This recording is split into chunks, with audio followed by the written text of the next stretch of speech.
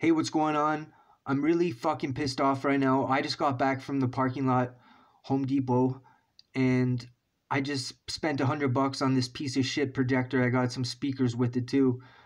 This thing isn't even worth $20. On the box, it said it's worth in the thousands and thousands of dollars. I come home to set it up, and wow, Chinese knockoff.